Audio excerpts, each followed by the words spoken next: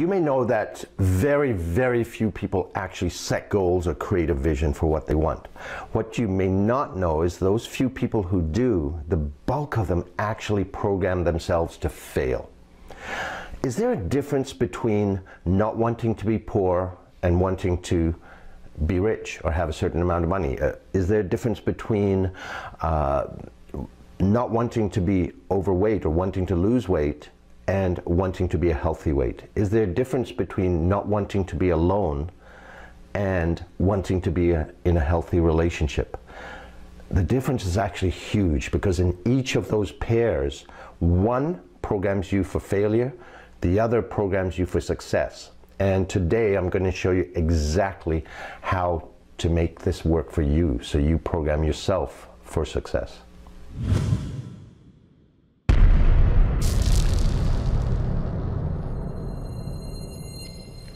Just for a minute, focus all of your attention on one very simple task, okay?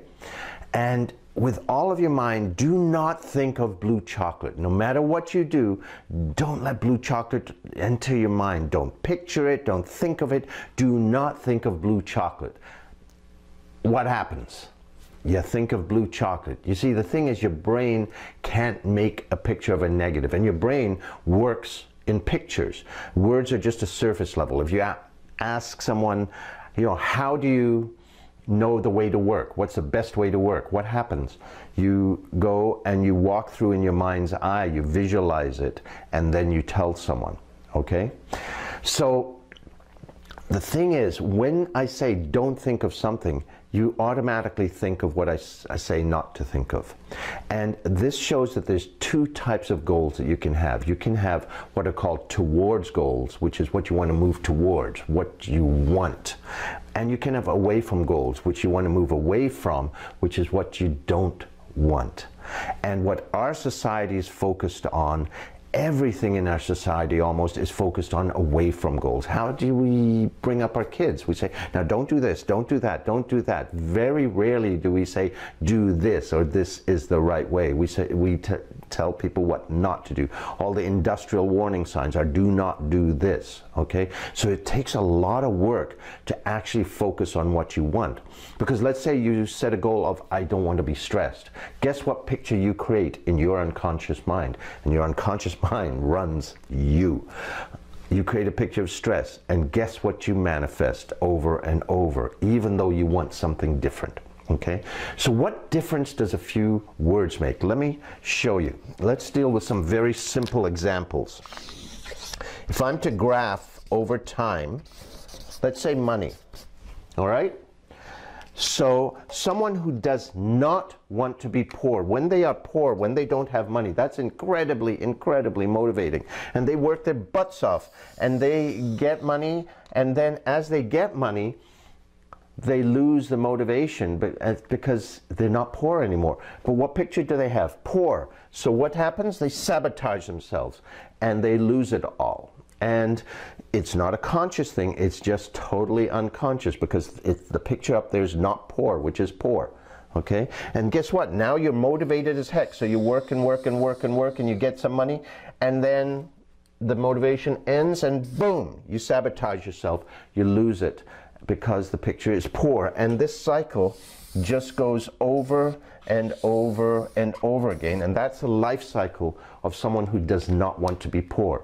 This is also a way of talking about relationships. Let's say instead of measuring money, you're measuring intimacy or connection in a relationship. Someone who does not want to be alone, when they are alone, they're highly motivated to find someone to connect with. And then they get someone, but the picture they've still got is alone. So guess what they do? They sabotage us, and boom, they're alone again. Then they're motivated to find another. And so this series of relationships that keep falling apart is the pattern of someone who does not want to be alone. In contrast, let's go back to the money one. If, let's say you want to set a towards goal to have a certain amount of money, you may start slower, but that's the goal, the vision, the picture that you've got. Once you hit that, maybe you set another goal and you start moving towards that at whatever's the pace. Same thing with a relationship. If you've got a picture of a healthy relationship, you move towards it, and then you may take it to a higher level, and so on. And you're going to have much healthier and longer lasting relationships as you go. Now, the other type of thing that pops up a lot is the issue of weight. Okay, so if you measure again with time and now weight, the graph here is just reversed. What do people focus on? The society is so focused on losing weight. Guess what picture is up there? The weight, the overweight, the excess weight. Okay, so that's what keeps happening. So you've got the excess weight, you're motivated as heck, you lose, and then as you lose some, the motivation goes off. The picture is still the weight. Guess what? You go off your diet, and then it just, boom, the same cycle keeps happening again and again with one diet after another, and so on and so forth. So that's sort of the life cycle of someone who does not want to be overweight. Compared to if you say, this is my ideal weight, then you can start to move, and you may again move more slowly, but as you get to that ideal weight, that's the picture that's there, so you're much more likely to maintain it.